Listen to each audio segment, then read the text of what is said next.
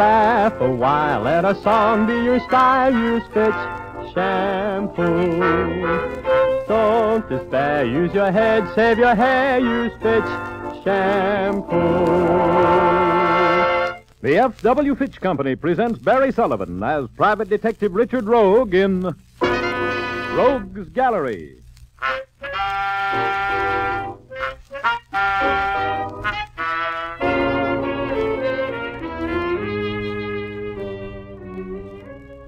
Rogue speaking. You know, in my business, it's hard to get ahead. There's so many other people trying to get ahead. My head, that is. Sometimes I think it might be better to let them scrape my name off the door before they chisel it into a headstone. Because I'm just the guy who doesn't like to see people get pushed around. Myself in particular. And I often wonder if there's any real future for me in the sneak, snoop, and snitch racket when so many people don't want me to have one. That was the frame of mind I was in one Saturday afternoon when Howard Adrian, the well-known mouthpiece, called to tell me his troubles. Hello. Rogie, this is Howard Adrian. Hey, how are you? Say, you're just in time. I'm thinking of selling out. Got a wonderful set of law books here. Let you have them cheap. Never even cut the pages. Never had time. Listen, Rogie, my wife is missing. Well, she's not here. I just took inventory. You don't understand. She's gone, vanished. I'm worried, Rogie. How long's she been gone, Howard? 2 weeks. What have you done to locate her? Nothing at all, until now. This has got to be between you and me, Rogie. You see, it's rather delicate. Phyllis is pretty headstrong, and I've got to move cautiously. Okay, Howard, I think I understand. You sit tight, I'll be right over. And relax. Richard Rogue will bring her back alive.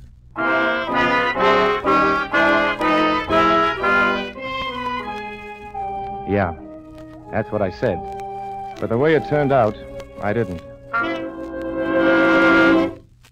I paid a call on Howard Adrian. His outer office was empty, and when I entered his private office without knocking, I found him kissing his secretary. It made a pretty picture, suitable for framing. Well, now I get it. You buried your wife in the cellar like Edgar Allan Poe so you could marry your beautiful secretary. You only hired me for a blind like in the detective story. Cut it out, Rogie. Your attempted humor isn't funny. Yeah, I guess you're right. Sorry, no time for me to go popping off. All right. This is Miss Corbin. Miss Crystal Corbin, Richard Rogue. I'm charmed. Likewise. Now, Howard, how about your wife? Just a minute. That'll be all, Miss Corbin. No, wait. Maybe she can help. Well, I don't see I suppose we may as well tell Mr. Rogue. You see, Crystal and I... That's enough. It's an old story. I hope we're not boring you. Not at all. Well, here's some good news. I may have a line on her already. The elevator operator tells me he took her down from here on the day she disappeared. She was with a tall man with brown muscles. Oh, yes, that would be Nicky Barron. Nicky Barron? I know him. He used to be mixed up with Rocky Malatesta when they were running the gambling ships off the coast. Stood trial for the murder of Pig Muldoon in Frisco. Gang war. Say, Howard, didn't you handle Barron's defense at that trial? That's right. Well, he must have been clean or you wouldn't have touched him. Thanks, and you're right. That's how I built my reputation, and the reputation helped. Nicky was acquitted, and he stayed clean ever since. Doing what? Doing all right, apparently. Operates a small club in the valley, the Mandalay. Dropped in to see me the other day. Looked sharp. And walked out with your wife, eh? This is ridiculous. There was nothing between Mrs. Adrian Whose side are you on, Miss Corbin? She's only trying to help. Sure. Howard, you know, your working conditions are so pleasant, I can't see why you want me to find your wife. Why not leave well enough alone? Because Howard wants her back so he can make a clean break. Get things settled once and for all. That's right. You find her so I could lose her legally. She'll give you a divorce? She wants one herself. Oh, why? She doesn't like me. Oh, she doesn't like you? No. Does she love you? Cigarette? Thanks. Light. Thanks. Rogie, don't worry about it. Just find Phyllis and forget the rest. Sure, Howard, I'll remember that. But if I don't forget it, you remind me, huh? Phyllis Adrian seemed to have vanished like Judge Crater. She seemed to have rolled her footsteps up behind her, and even her shadow must have been following the wrong blonde. My first move in locating her was refreshingly simple. I merely called another private detective and assigned him to check every hotel in town at half my daily fee. Yeah, I should have been an agent. Then I headed for the Mandalay. The Mandalay was lined with woven grass mats and paneled with bamboo. You could have held hands across the dance floor. And in the middle of it, a girl was trying to shake herself out of a coat of grease paint and a sarong. I got past her all right without being hit by a flying hip and made the door of Nicky Barron's office. It was easy money. Phyllis Adrian was there.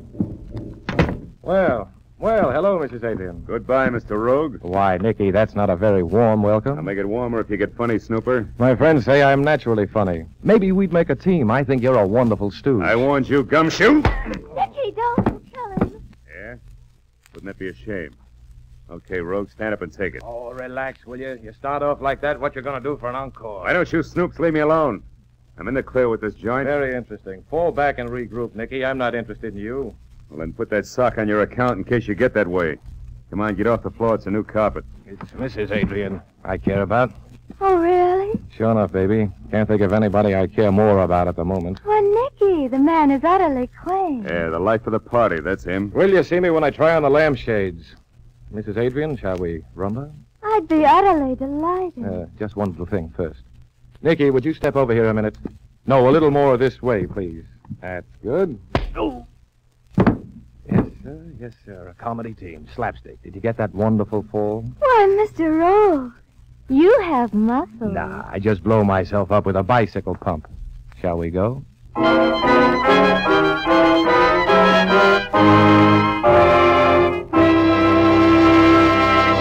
And that's the first act of tonight's graphic adventure from Rogue's Gallery.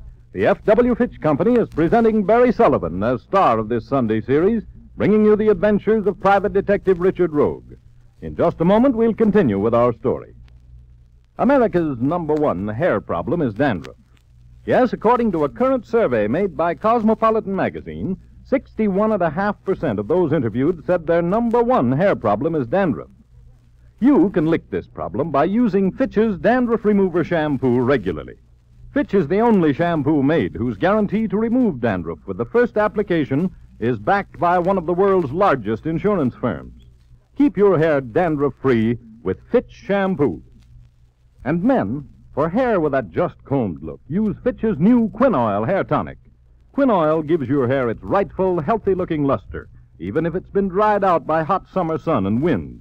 Not sticky or greasy, Quin Oil is blended from 5 essential oils for perfect hair grooming. Get Fitch's Quin Oil hair tonic at toilet goods counters. Quin Oil is spelled Quinoil. Later in tonight's program, a special offer for the United States only will be made. Everyone in the family will want to listen for details.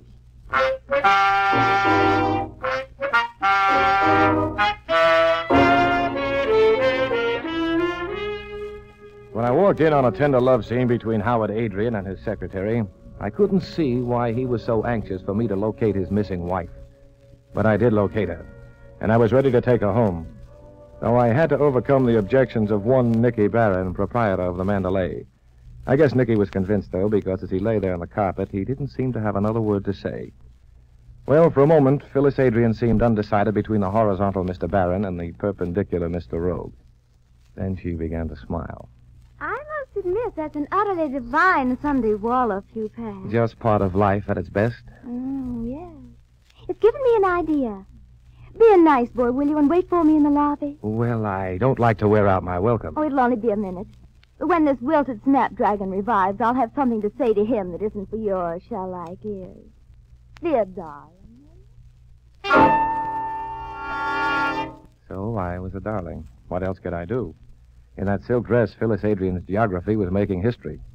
I waited in the lobby, and I was just telling the hat check girl to look out for men who tell hat check girls to look out for men when someone tugged at my sleeve. I turned around. At first, I didn't recognize her without her lipstick smeared. It was Crystal Corbin. Well, well, Miss Corbin. You're looking a little like a Dresden doll tonight. Thanks. Same to you. Look, Mr. Rogue, you've done your job. You found Mrs. Adrian. That's all Howard's paying you to do. Why not be smart and stop playing with dynamite? Leave Nicky Barron alone. Crystal, kid, you surprised me. What makes you think I'm interested in Nicky Barron? Because I know you had Betty Callahan checking the newspaper files this afternoon on the death of Pig Muldoon. And Nicky won't like that. My. It's a crime to waste those gams doing Nicky's legwork. What's your interest, Crystal? Well, you interest me. Enough so I wouldn't like to see that smile without any teeth in it. Why, Chris, I didn't know you cared. Mr. Rogue, forget Nicky Barron and get Mrs. Adrian back to her husband. Maybe I will care. That's just what I'm trying to do, darling. If people will stop shoving Nicky Barron down my throat. Uh-oh. Here comes Phyllis. Forget you saw me. Good boy. Right where I left him. Ready to go back to Papa? Oh, don't be so eager to get rid of me. I still have one more stop to make to bring about everything I've been trying to do these 2 weeks. You're important to my plans. Look, where do I fit in? We've only just met. Well, it's complicated, but you fit in. I'll tell you this much. I'm up to my mascara on a tricky business deal, and you're the lever I need to swing it. Uh-huh. Play along a few more hands without looking at my cards, and I'll cut you in on the pot. I've already got a deal from your husband, remember? Oh, I'll see you collect on that, too. And I'll double it. Say no more, I'm in. Now, whose grave do I have to rob? Well, you're not so far wrong as that, Richard. We're selling a corpse. But all you have to do is stand in the background and rattle its bones.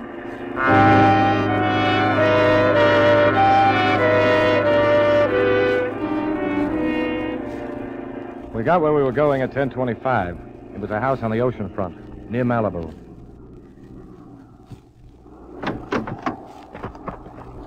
Whose place is this? Ask me no questions, Richard.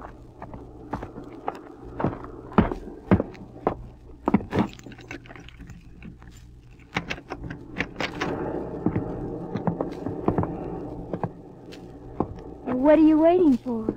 An engraved invitation? Nope, just looking for the light switch. Here it is. The place was a man's idea of what a woman would think a man's place ought to look like. Lots of copper, knotty pine, big brick fireplace, white bearskin rug, you know, the works. One end of the room was sliding glass windows from top to bottom, looking out on a private beach and plenty of Pacific. I'd no sooner cased the layout than Phyllis Adrian snapped off the lights. Hey, cut it out. I'm scared of the dark. Oh, now, Mr. Muscles, don't tell me you're frightened of poor little me. Could be, baby, could be. But I just don't like the idea of making mud pies in somebody else's sandbox. Relax. Come here and sit down. Don't you love the moonlight, Richard? It's overrated. It shines on the same things the sun does, baby. But on them it looks good. Yeah. Yeah, I guess there's none of us so perfect we couldn't stand a softer focus. In more ways than one, Richard. More ways than one. Let's just stick to one. All right. What's up? Whose place is this? She smiled but didn't answer. And it was right then I began to feel that knot in my chest. The uncanny vibrations of something about to happen.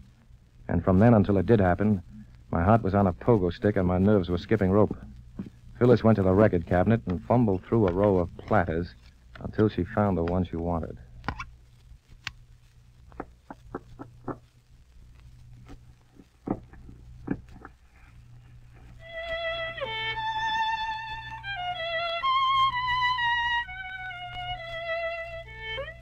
And pale, ethereal strains of a violin filled the room, thin and ghostly. Mrs. Adrian listened like someone in a dream. She floated to the chair opposite me and settled herself in it like a cloud coming to rest on a hill. Recognize the artist? Who is it, Evelyn and her magic violin? No, darling. It's Igorski. This is his house. And this composition he wrote only for me. Pretty. Romantic. Sure. Come on over here and sit on the sofa. No, thank you. I always sit here when he plays. He stands right there. And I sit here. Always. You always close your eyes? Yes. Try it. Thrilling. Well, anything for a thrill.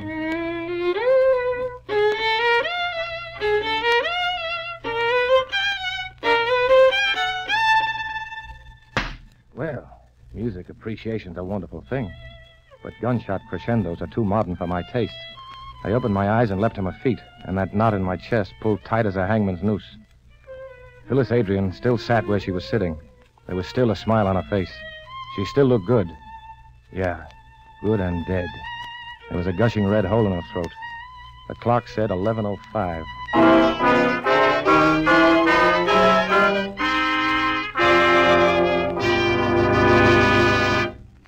I don't know why. The first thing I did was knock the playing arm off that record. I guess it made me nervous. Then I took a quick study around the house. There was no one in the kitchen, the closets, or under the bed. The shot seemed to have come from close by, maybe from the private beach beyond the big windows, so I dived through them. There was nothing out there but sand, and pounding surf, and fog. Fog thick as taffy was rolling in off the sea, coming in fast like they do at Malibu, blotting out everything. Everything but one shape at the shoreline that didn't look like driftwood. I yanked out my heater and dropped to the sand. Hey, you! Start swimming or digging. I'm coming after you. Don't shoot! Don't shoot! I'll give you the first one. Don't be silly. I'm not that polite. I ain't got no gun! That proves I have got one. So you'd better start spitting bullets, kids, and make that first one count. I started inching toward him, my finger trembling on the trigger, ready for a duel in the fog, but he foxed me. He stood up and started waving his arms over his head. Don't shoot! Don't shoot! I'll give up! Okay, buddy, just hold it like that. Now, start talking. Who are you? Bert Hecht. Bert Hecht. Hey, the private snoop? Yeah, how'd you know? No, why, I'm the guy who hired you to find Mrs. Adrian. You're Richard Rogue? Yeah, you're working for me. Well, I found her. Yeah, but I said find her, not get her, dead or alive. Now, wait a minute. You ain't telling me I did it. Who else? You won't get sore. No, I won't get sore. You did. I did? Sure, I seen you. I was watching through the big windows. You were sitting on the couch with your back to me. She was sitting in the chair facing me. You was listening to the music, and all of a sudden you let her have it. What's the matter? Don't you like music? Not the kind you're making. I want to know how you happen to be outside that window. I told you to check hotels for Mrs. Adrian. Tonight I find you peeping through windows that belong to a friend of hers. You get around. You're terrific. Tell me a secret. Oh, well, I found a dame registered at the Wilshire Park Terrace as Adrian Howard. Howard, Adrian Howard. You get it? Wonderful. How'd you ever figure it out? Listen, if you can't praise the other guy's work, don't knock it. Okay, keep talking. Well, I checked her telephone calls, and they was all to this beach address. She wasn't in, so I come out looking for her. I looked through the window, and I seen it happen. You saw me kill her, huh? Well, it was kind of dark. Maybe it was two other fellas.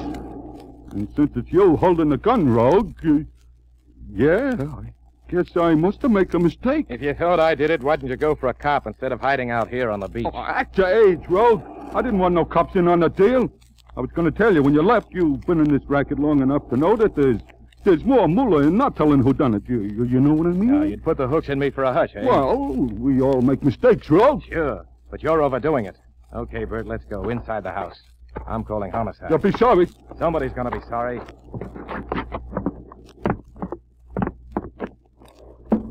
All right, Rogue, drop that heater and reach.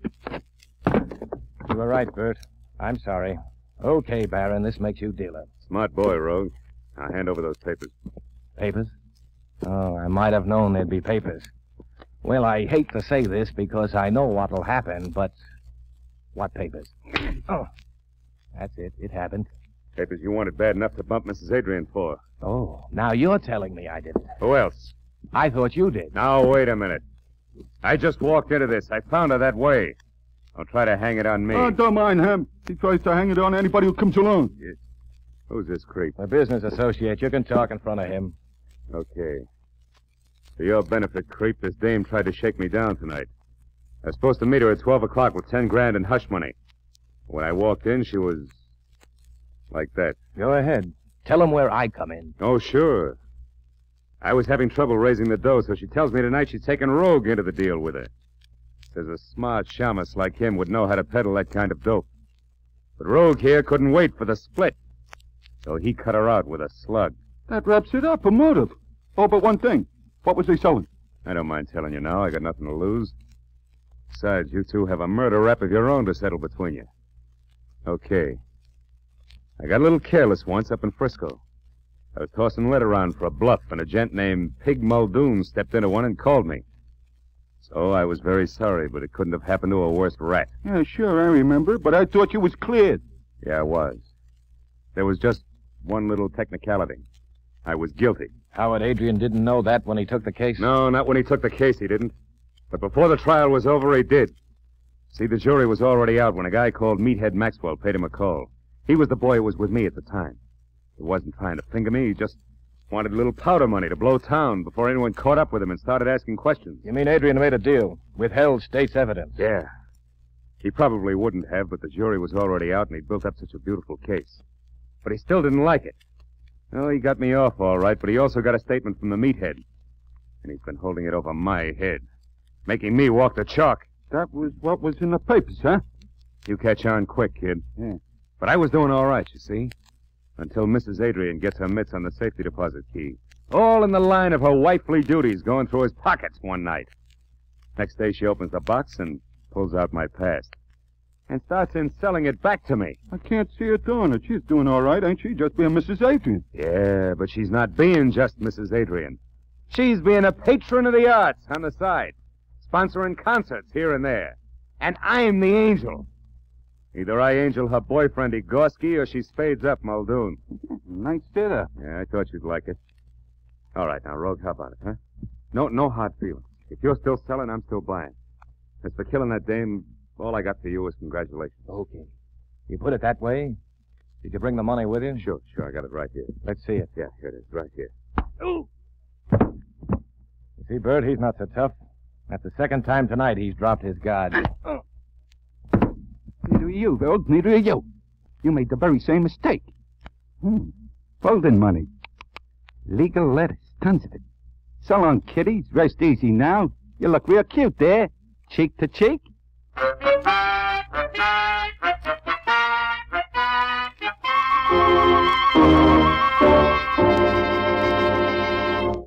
Folks, here it is, a bullet ballpoint pen, specially for you from the Fitch Company. Yes, it's made from a genuine U.S. .30 caliber machine gun cartridge. It's sleek, streamlined, all metal and chrome-plated. Filled with non-smear ink, it writes for months. It's neat, compact, only 4 inches long, just right to slip into purse or pocket. Dad will want one for notes, Mother will want one for her purse. And kids, you'll be the envy of the neighborhood if you have one. And here's all you do to get your bullet ballpoint pen. Send your name and address with 25 cents and the box top from any one of these 3 Fitch products. Fitch's Dandruff Remover Shampoo, Quinoil Hair Tonic, or Skin Pep After-Shaving Lotion. Mail to Fitch, Des Moines, 6, Iowa. That's Fitch, Des Moines, 6, Iowa. Fitch is spelled F-I-T-C-H. And now back to Barry Sullivan as Private Investigator Richard Rogue in Rogue's Gallery.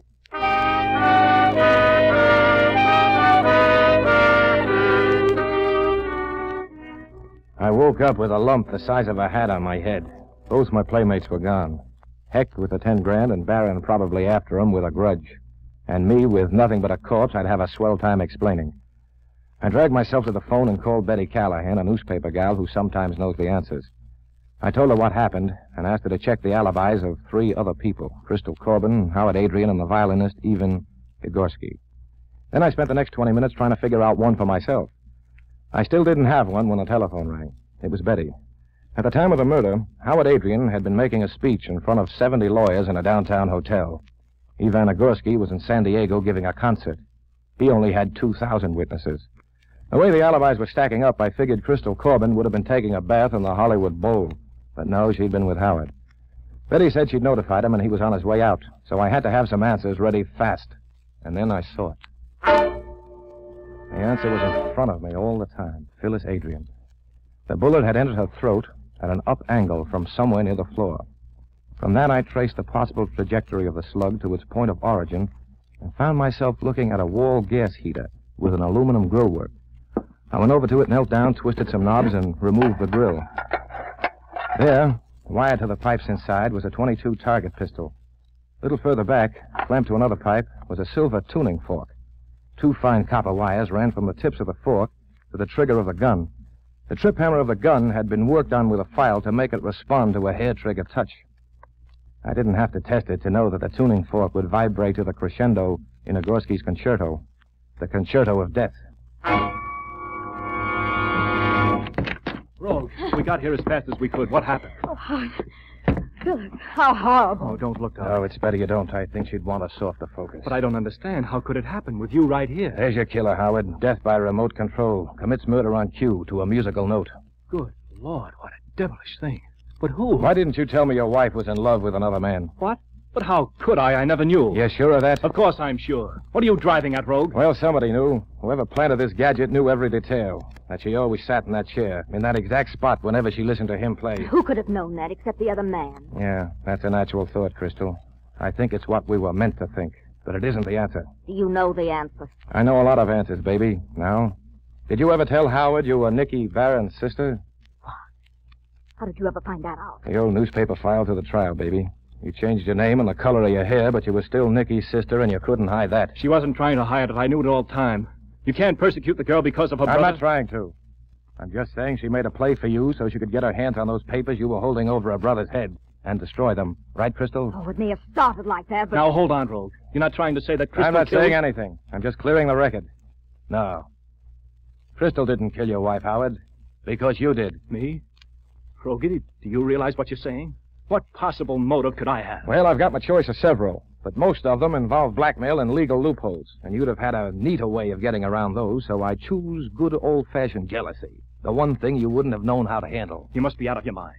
How could I be jealous of something I didn't even know about? But you did know it, Howard, and the very fact that you went to such pains to conceal your knowledge is the tip-off. But that couldn't be. Doesn't make sense. Howard loves me. You know. You saw. Sure I saw. I was meant to see. The guy's a lawyer, baby. You were Exhibit A, and I was going to be a star witness. You're skating on very thin ice, Rogue. What makes you think I knew? A little guy named Bert Hecht. A guy I hired to help me find your wife. Only he found her too fast, and he isn't that good. I figured right then he'd been keeping an eye on her for a long time for somebody else. But why me? You because he said you, Howard. Who but a jealous husband hires a detective to follow his wife? Yeah, Hecht's reports must have made good reading. All the intimate details about the private concerts and the special chair. All right, Rogue, that's close enough. I'm sorry. Don't be a fool, Howard. Put down that gun. Yes, I'm really sorry, Rogie, for you. It's you I'm sorry for, Howard. Don't tell me that. Nobody feels sorry for me. Not Howard Adrian. I don't need it. Howard, you're insane. Put down that gun. And you, Crystal, you tried to get close enough to hurt me just like all the rest, but you never could. Nobody gets close to me. Nobody knows what makes me tick in here. Save it for the courtroom, pal. You're finished. Yes, I know, but so are you, Rogue. So are you. If it hadn't been for you, Well, you're just too smart to live. Goodbye, Mr. Rogue.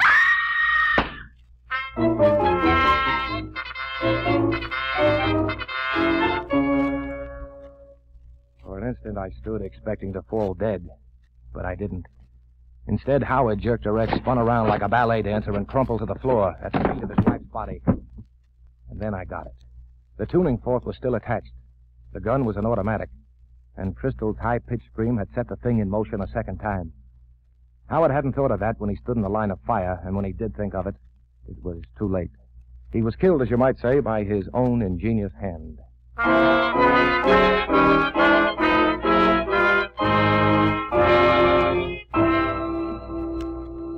Well, that wrapped it up. It was Bert Hecht's all-too-prompt appearance on the scene of the crime that had started the hunch I played against Howard's alibi. Just a little too coincidental. The police snabbed Hecht crossing the border to Mexico, and they picked up Barron while he was boarding a plane for Las Vegas. Hecht's original thought was to blackmail Howard. That's why he didn't tell me Howard had hired him 3 months before to spy on his wife. But the 10 grand was quicker, so he took that instead. Oh, yes, the papers. We never did find any papers. I kind of like to think that they didn't exist. You know what I mean?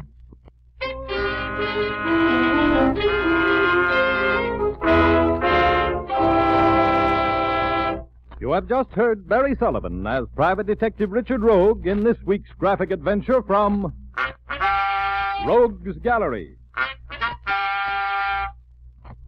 I'd like to thank our Rogues Gallery players who are Lorene Tuttle, Gerald Moore, Peter Leeds, and Ed Mack. Thanks, too, to Charles Vander, producer and director of your Fitch Bandwagon Summer Series, Rogues Gallery. Until next Sunday, then, this is Barry Sullivan saying, don't forget to switch to Fitch.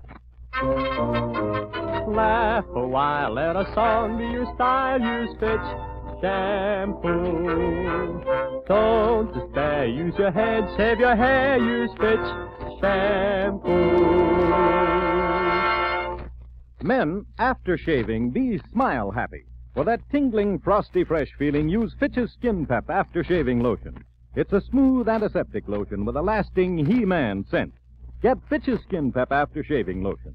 To get your bullet ballpoint pen, send name, address, 25 cents, and the box top from Fitch Shampoo, Quin Oil Hair Tonic, or After Shaving Lotion to Fitch, Des Moines 6, Iowa. Jim Doyle speaking. This is NBC, the National Broadcasting Company. The preceding NBC program was transcribed earlier to be heard at this time. KFI, Los Angeles, Earl C. Anthony Incorporated, California distributor of Packard Motor Cars.